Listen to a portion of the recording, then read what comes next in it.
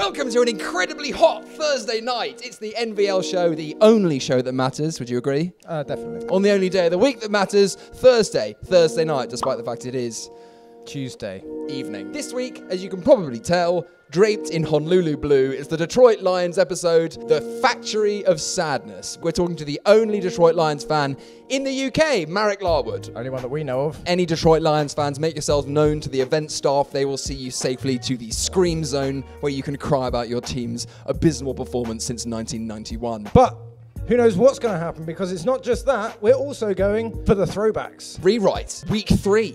Desperate for a win. Sat at 4-3 with the Miami Dolphins staring down the barrel with a bye week next. They've got to win. They simply have to. But will they? Well, I'm sure we'll find out. Yeah, we know. We know. I mean, we're just trying to fart some excitement into it. But you don't. So let's go live to General Manager and owner Chris Milner and head coach Hugh Coles. So we'll go to the throwbacks. Will they win it? Find out now.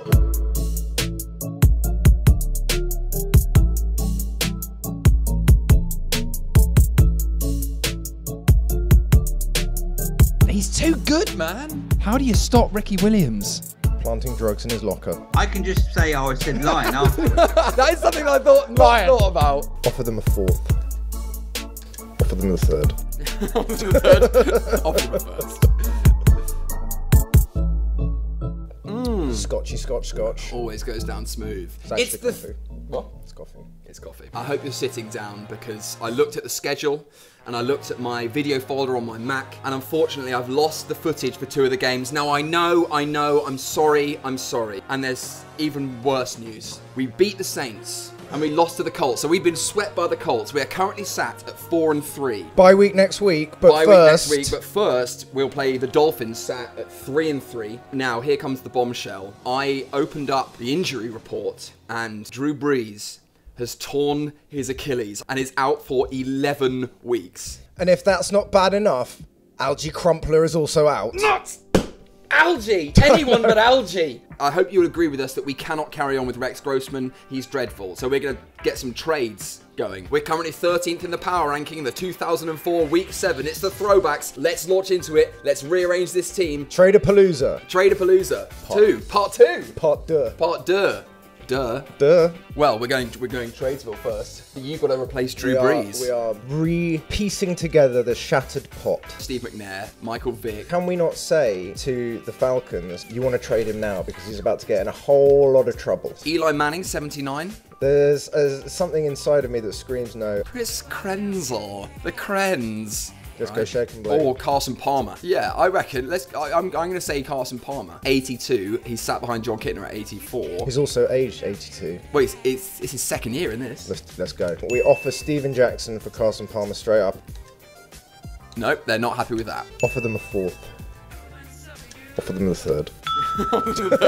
They want a third and a second. I don't know who they think they've got. Let's offer them draft picks. Oh, they want Calvin Pace. Counter with Calvin and the third. And without the second? Without the second. God, because they're not getting what they want without any concessions from me. No. Alright, they're not happy. What they want. Carson Palmer! We stole him! We got nothing that we wanted. Call the media team right now, tell them to spin this somehow, but we won this trade. I think that any GM put in the position where starting quarterback, running back and tight end all get injured, you go into win now mode. 7th. Nope. 6th and 7th. Nope. 5th. Oh, what do you want? What do you want from Michael Strahan? Sandra, call the Giants, please. Send them a gift basket full of human shit. The trade deadline is off. So what we can do is we can trade our first round for Michael Strahan. Let's do that. I think that's what any good... oh my God! What do you want for Michael Strahan? Sandra, expedite that basket of turds. I tried to trade away the house. No one wants the house. That's Kevin Carter. Steve McNair. Carter and McNair.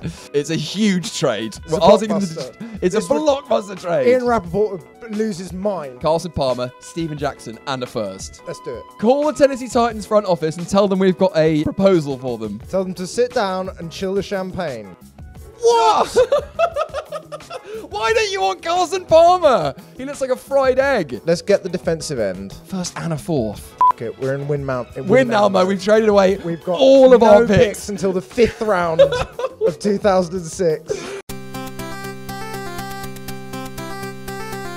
We've bet the house on Carson Palmer. Okay. Game plan, cross fingers. Sayao jersey, Jason Taylor jersey, Ronnie Brown jersey, all in the rain. Junior Sayao, still very much alive. Yeah, I mean, I'm feeling good about Carson Palmer. It's very early to call it now. Fine, at this point, we've given up a first-round pick for a first down. On the money. Fantastic. I don't want to speak too soon, but Carson Palmer is turning out very well for the throwbacks. Palmer merch is selling well already. We want to continue that trend. I don't want it to be worthless in a few years like the real Carson Palmer. Okay, did Julius Jones just get stuffed again? Yeah, he's I am counting. -4 running yards for the game. Warm-up candidate. Warm-up candidate now. There he is, Carter, coming off. Where are you going? Stay on side. What is wrong with this? What's he doing? Why is he walking like that? Oh my God, Kevin Carter. Sandra, get Kevin Carter on the trade block. Gamble is on the pitch. Always a risk of an interception when Gamble spread him out wide. Snake eyes. Come on, snakes. Oh, no, Snake no, eyes. No, Snake eyes. Oh, Snake Eyes Gamble. It was so close to ecstasy. Why are they flying a blimp in this weather? It was agony. It seems like a poor decision. Yeah. Oh, it was Off that the killed him. helmet. It was the jump afterwards. I was actually thinking how hard it must be to be a general manager because I'm already nervous. Worried about what they're going to say to the press. Yeah, I am worried about the headlines tomorrow. I'll tell you what, Carson Palmer is throwing darts. Okay, come on, Carson. Quick rollout, Carson. Come on. Hello. Oh, no. Okay, good, Andre Johnson. I don't know how to slide in this game. You absolute donkey. Oh, my God. Have they got Ricky Williams and we've got Trung candidate? Can we sign her as defensive end? Statistically, I want us going for it more on 4th down. Not in this situation. Not in this situation. But in general, Sandra, send a memo down to the pitch. You're in the skybox. Have you travelled with the team, or I'm in the blimp. That's the only reason. I can't see anything. The only reason they've got it flying. The Hindenburg blimp. I forced them to go out in a storm. Our defensive end got pancaked. Watch him coming off the end here. Not if we block the punt. Steven Jackson! Oh, no. We're not used to the rain in Cali. Yeah, exactly. We're playing a dome in Anaheim. I told you we should have an outdoor practice this week. Oh, my life. Who is at right tackle? Oh, Chris Gamble. Sandra, draft Hugh Cole's resignation letter. Don't you dare. It's not the head coach. Can we put this into like real life? Midway through the week, the GM traded every single pick, and then now they've got a 0 on the scoreboard, and it's 24-0 at half time. Sean. Well done, Sean. Come on, Sean. Spin. Oh. Good Lord, Sean got hit like Sean Taylor. Well, that's the half. We have a mountain to climb. We are at the table once again, National Vintage League. And this week, we've done the Eagles, who won a Super Bowl, and we thought we'd go the entire opposite direction and find the only Detroit Lions fan in the United Kingdom. It's star of your television set, an incredibly funny man. It's Marek Larwood, ladies and gentlemen. Hello, everybody. It's a pleasure to be on the show. I'm still reeling. What, from the DeAndre Swift drop? Not just the drop, just the total collapse. Can you swear on this show? Yes, go as much as you want. Just sick of that pencil-headed prick already. Not being able to coach a side. So I've recently moved back to the Isle of Wight, and I don't have anyone to talk to.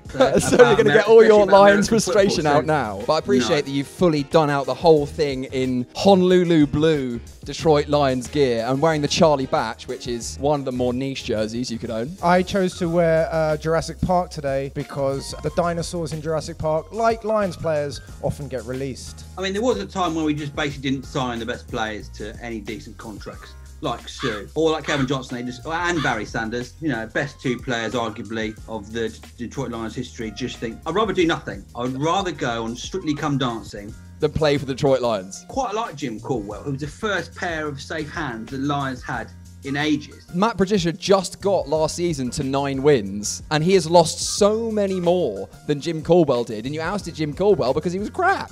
Because ironically, the plays he called weren't called well. And that's the first joke That of the is- episode, ladies and Yes! gentlemen. Crowbar there we that go. in. Can you tell me why it is so tough to find Lions fans in the UK? I think in the UK you get sort of peaks of fans, don't you? Some teams are always cool, like the Raiders. Bears. Everyone who thinks, yeah. I know that's hard for you to say, Marek, but let's be honest, Bears is one of them. The only team I think with less fans in the UK than the Lions is probably the Tennessee Titans. I The never see any Buccaneers of their don't have fans. that many fans, but I just can't. Apart from you, I don't like, and we know all our customers at the back of our hands. Could you tell me another Detroit Lions customer? You need to be a masochist to be a Detroit Lions fan. That's why you don't see any, because they're all chained up in BDSM sex dungeons. Well, I would slightly dispute that. In terms of, have you done a list of your sales of the clubs, which is the most popular and least popular in the Yes. UK? I mean, I believe could tell us, you. we know what of whence we speak, sir. I'd say the only team that sells less than the Detroit Lions is the Indianapolis Colts. Really? Yeah, a huge swell of fans. They usually gravitate to someone who's successful at the time. Right. So, like, you had a lot of Seahawks fans, and now there's a big Seahawks contingent because they were great in the Legion of Boom. Which makes it surprising why we have such a big following for Jacksonville. Yes. Let's go back to arguably the worst thing in Lions history. Let's talk. Matt Millen. I came in again in 2009, 2010, just as he was getting, as after his succession of the worst draft picks ever. Yeah, Had Roy finished. Williams, Mike Williams, Yeah. Charles Basically Rogers, get- R.I.P. Just get a receiver and Yeah, exactly. Let's pick 4 receivers in 5 drafts, and we still keep missing and missing and missing. I mean, that screwed over the team for years. I would say what upsets me the most is the refs. I definitely think it's biased against the Lions. So it's the referees. Yeah, 2014, one of our few playoff games against the Cowboys, of course, winning in 2017. The ref actually threw a flag for pass interference on Brandon Pettigrew, and then he just picks up and, oh, no, it wasn't. No, actually, it's the Lions. No. Oh, sorry. Do you look at the scoreboard? Yeah. Sorry, that's I didn't realise the Cowboys were losing, and no one. Yeah, we'll just ignore that. Hey, Pete, that's unbelievable. That's unbelievable, and you know it. You know it is, though. How does that get overturned? How does that get overturned? Congratulations. It's unbelievable. Can we explain that or no? Just flat out overturning a pass interference call? I've never in the history seen one turned over. Congratulations, man. First time in the history that's happened. And against the Packers last year, we're winning again. And then the refs just called face mask when there wasn't even, there's no, the player always had his hand behind his back. And what? And the 2 successive plays, and they come back and win. The call, I mean, the refereeing against us is so bad, especially against the big teams. Against the Lions, if we play the Cowboys, if we play the Packers or someone big in an important game, and the referee is atrocious. We can't beat the other team and the refs. You sound like a Saints fan. I went to Detroit to watch the Lions. Oh, did you? At Ford Field? Obviously, at Ford Field. They weren't playing in a car park somewhere. As far as I could see, everyone was drink driving. Oh, Just really? getting off their face. Just throwing beers at the back of Dolphins fans' heads. So the Tigers Stadium is right next to the Lions Stadium in the middle of Detroit. So are you a baseball or a hockey or a basketball man? Dodgers are my baseball team, and then the 76ers are my basketball team. So Do you just I'm pick not loyal teams to based on the Detroit. colour blue? Definitely, I look like blue. That's my main motivation. Marek has invented a game called Pooman Cards. You invented it because your nephews and nieces, you were fed up with chasing them around the house, right? My nieces and nephew just shout at me, oh, can we play monsters? And every uncle knows it. Basically, pretend to be a monster and chasing screaming kids around the house for up to 8 hours. This is the actual game. I've got Pooman's it a here. hand, look at that. Mate, I think this is so genius. Some of the names. Have you got There we Lionel go, Longlog? there's There he is, Lionel Lionel Longlog. Longlog, straight off the top. Bertox. Oh, Pooman. Oh, you got Pooman. Penelope Yellowpea. You've got 10 blank cards at the end of it. So basically, when you're sick of chasing the kids, you say, oh no, why don't you sit down and draw your own cards for 2 hours and never speak to me again. Pooman.co.uk. Head to Pooman.co and pick up some Pooman cards. I think Pooman.com is some dodgy site. Do not go to Pooman.com. Don't send your kids to Pooman. Right, 24-0. The Throwbacks must win. Oh, look at that. Touchdown, touchdown, field goal, touchdown. He promised me. Let's give him a chance. Sean Taylor. That's 2 picks for Sean. There we go. And the dunk. Okay. Yes, Avery Devery Henderson. Henderson. To the house. Throwbacks are on the board. The comeback for the ages is on. I'm going to come clean. Now, Neil Rackers is only still on the team because he's an excellent drinking buddy. The GM and the kicker have been sinking tequila slammers in the blimp. We have a very Ursay McAfee relationship.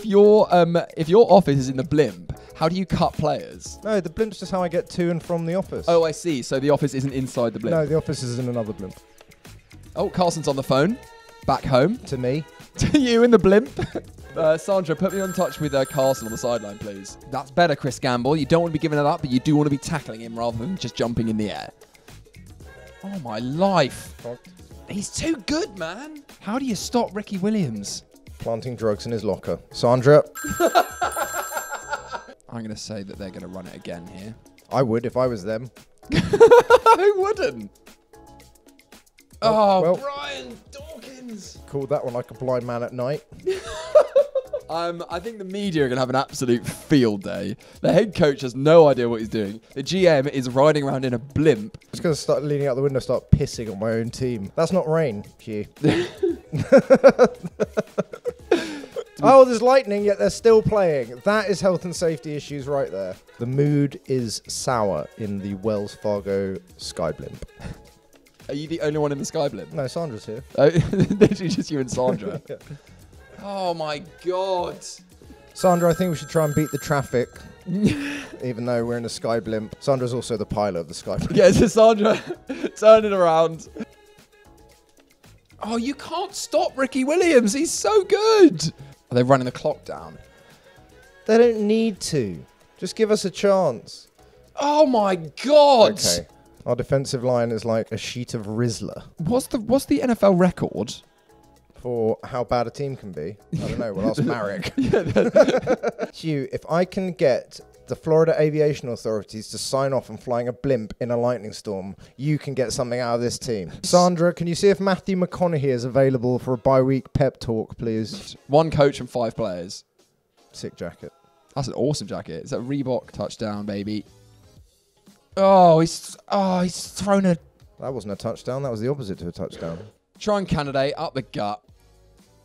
Easy. Perfect. Sandra, leak a story about Michael Strahan in the media. Right. So as Hugh and I speed back to Anaheim in the Wells Fargo Star Blimp, we leave the team for dead to be eaten alive by the Miami media. I'm going to say we shouldn't have played that game because of lightning. I agree. That is kind of disgraceful that we actually played that.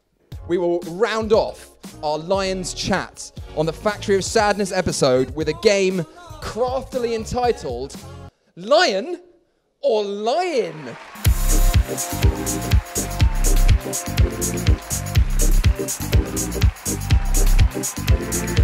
I want to play now, please. Marek Larwood, you got to tell me if these facts about the Detroit Lions are factual, in which case they're lion, or I'm lying, in which case I am lying. Probably shouldn't have used exactly the same sounding word for each Yeah, one. I can just say I said lion after. That is something I thought not thought about. This is why no one has ever played this game on any Detroit Lions. There's no I'll tell you that sophistication right in this. Yeah. Pooman, this is not. Question number 1. The Detroit Lions are the only NFC team to have not yet appeared in a Super Bowl. Am I lying or is that lion? Lion, that's true. That's true. That is true. Well done, Marek Larwood. Marek Larwood, 1-0. 1 on the board. That is a better start than any of the Detroit Lions teams over the last 7 years. 1-0. Question number 2. Barry Sanders never missed the Pro Bowl. Ooh. Did he go to the Pro Bowl every single year he was in the league? Was he injured for one? Like his 8th year or something. I think he was injured for one of them. It's a lie.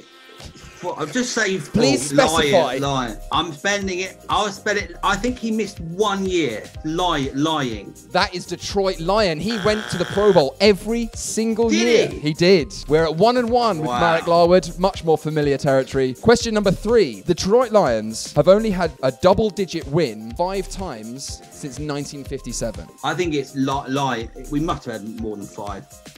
Lying. And Marek Larwood's Detroit Lions move to 1-2 because the Detroit Lions have only had 5 double-digit wins since 1957. That is a shock. And that is the look of a Detroit Lions fan. I mean, that's so bad. Question number 4. 1 3 plus 2 1 equals is 3. 4. Barry Sanders had his jersey retired before he finished playing in Detroit? Is that a Detroit Lion or a Detroit Lie? That would have been a better name for the game. Yeah. Damn. I think it's true. Yeah, Lion. We move to 1 in 3. That is a Detroit Lie. It was in fact Barry Sanders who retired whilst he was still playing. That fact is actually true of Bradley Wright Phillips of the New York Red Bulls. He has somehow become a celebrity and star of the franchise in the MLS, but he had his jersey retired while still playing for the New York Red Bulls, an honour that even Thierry Henry didn't get. How many questions? Can I have a winning season? Can I get back to winning or not? Oh yeah, you can. We've got 9 questions. Moving on to question number 5. You don't get a bye week, unfortunately, Marek. You're playing straight through. You're going straight through, all away games. Okay. In 2008, the Detroit Lions started the season 3-5. 2008. 2008. 2008 when they lost, when Owens lying. Correct. Well Detroit done. Lie. It was actually Michael Vick's prison intramural team that went 3-5 in 2008. That is a fact I want to just dwell upon. I don't know how I found that last night, but who did the other teams have if his team went 3-5 with Mike Vick? Just imagine the longest yard. One team has Michael Vick and they managed to lose. I'm trying to think of the name for what would the name of the film of Michael Vick's prison team be? Oh no. Michael Vick's losing prison team, and there's a film. It's got to rhyme with Vic, isn't it? It's got to be some sort of prison Vic thing. Convict! Convict! Yes, convict! So we're looking to get 500. Yep, you're looking Come on, let's get the first winning season ever. Question number 5. I've just realised how much is riding on this. Yeah, a lot is riding on this. This is, you're standing for the whole Lions nation right Question number 6. At 2 and 3. Detroit Lions fans were once asked by the referees to shut up because they were cheering too loudly. It has been noisy there. Yeah, I think that's Lion. That is Detroit Lion. The Detroit Lions, on December 21st, 1997, during the game in which Barry Sanders got 2,000 yards, the Detroit Lions fans in the Silverdome were so worked up and yelling so loudly that Neil O'Donnell for the New York Jets remembered an old rule where he went up to the refs and went, I can't hear my offensive line and they can't hear what I'm calling, so I'm not going to play until you tell them to quiet down. So the refs went on the mic and said, you guys need to be quiet, to which the Lions fans got even more rowdy and they tried to do another play, and then the refs got the defense together and said, you guys are going to need to calm down your fans or else we're going to penalize you with a timeout. Hear this quietly. You like a church.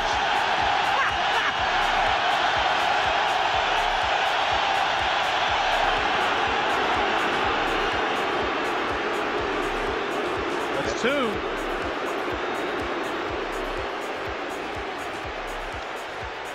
And now the Lions defense motioning to the crowd now. We have asked the defensive team for assistance. If the noise persists, the defense will be charged with a timeout. So that is Detroit Lion. We're at 3 and 3. 3 and 3. Got to hold on to the end of the season. 3 questions to go. You need at least 2 of these. The Detroit Lions are the only NFL team to have had a losing season, a completely losing season. Detroit Lie or Detroit Lion? The only team to go 0-16. Didn't the Browns go 0-16?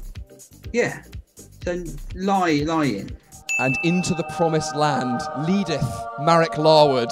We're sat at 4 and 3. This is unbelievable. 2 questions to go. We can still end up with a losing season. 6 and 3 is playoffs, right? Yeah, 6 and 3 is playoffs. Okay, so if you get these 2 right, you're going to the playoffs. Yeah. Detroit Lions once fined a player $7,500 for flipping off the crowd. True or false? Yeah, I think that someone did. So I think it's Lion. That is Detroit Lion. Oh, and we've got a winning season. Who was it? Was it the player? What was the name of the player? In 2008, centre Dominic Raiola, not wide receiver. Oh, Dominic Raiola. Yeah. I didn't think it was He him. expressed I thought someone else. zero remorse that for an event that happened in a 20-16 home loss to the Vikings because he flipped off the crowd and he told the reporters that his lone regret was that he wished he could invite the fans to his house to physically fight him. Raiola's reasoning for not doing so was he thought they might show up with guns. Nobody plays with fists in Detroit, he lamented. Everyone wants to play with metal. Pretty nice place. Come to Detroit. Nice guy, nice place. To win the first... What a way this would end. Oh. But also, if he gets it wrong, that would be also pretty typical as well. In 1970, Marvin Gaye tried out for the Detroit Lions. Detroit Lie or Detroit Lion?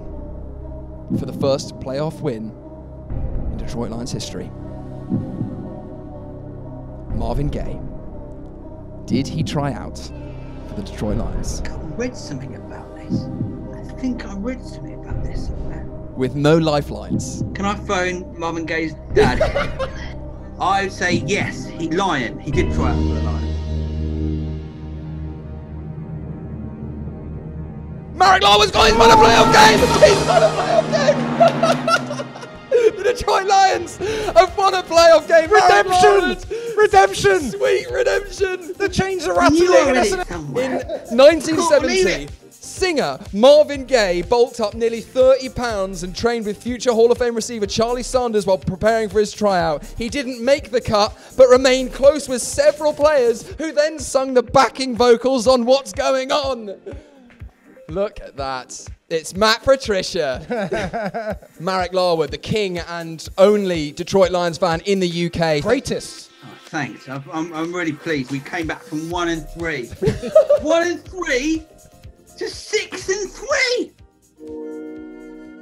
So there you have it. The Detroit Lions won a playoff game at this very table. When's the last time you saw Lions do a playoff win? Name it. 1991. Marek Larwood, absolute king. Go and buy Pooman Cards on pooman.co.uk. .com. Can't stress that enough. Do not go to pooman.com. That is a different website. But if you do, please obviously sub me and donate to my tip jar. Thank you. That was a very good joke. I enjoyed that one. Thank you. And so the Detroit Lions are winning playoff games. Throwbacks can't buy a win. We are going on to a frosty bye week back in Anaheim. As we, the GM and the head coach, fly off in the Wells Fargo blimp back to the Wells Fargo Centre, avoiding all questions from the baying media. Will they win? Can they turn it around? Find out next week on the only show that matters, on the only day of the week that matters. It's Thursday night. It's the NVL Show. We're just here so we don't get fined. Brilliant.